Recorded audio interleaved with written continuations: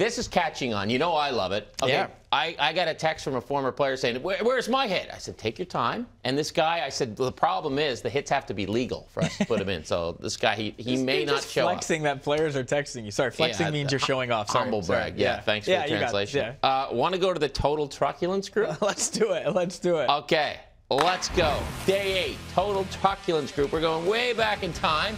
Slightly grainy footage. Early Dion Phaneuf back in Calgary.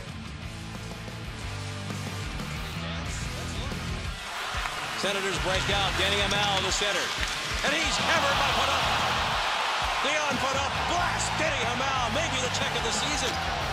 That's a nanny chalk check right there by the second-year defenseman. He really bombed him. Perfect hit. Hamel's got nothing to complain about. He was caught with his head down, shoulder to shoulder, and down he went. Very clean, good open ice hit. True Charlie Simmer. Very clean, shoulder to shoulder. Garnet Exelby from Colby Armstrong's Atlanta Thrashers.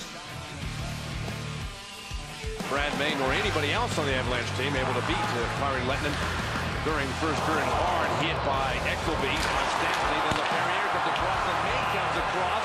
Now that's a hit. There's no question, but that doesn't matter.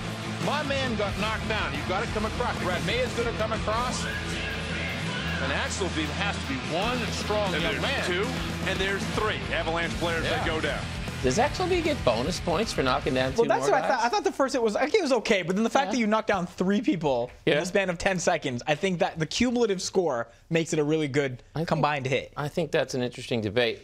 We're objective journalists. We can't tell you what to do. We can tell you where to vote at sportsnet.ca/thegreatest. So we tried to tell people where to vote yesterday. QR code. Facebook, Twitter, Instagram. But I'm going to tell you to vote for Dion Phaneuf. Put your camera to the QR code. It'll take you directly to the link where you can vote. Voting closes at noon Eastern on Wednesday. We're going to have the results in the next matchup later that night on Sportsnet. I thought you weren't going to influence what's going on, but all right.